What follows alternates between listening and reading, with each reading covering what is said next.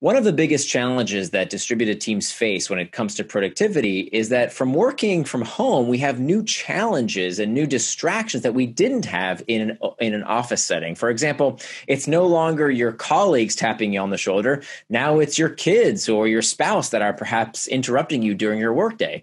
So we have to learn new habits around how we stay productive at home so that we can make sure we can do our best work without constant distraction.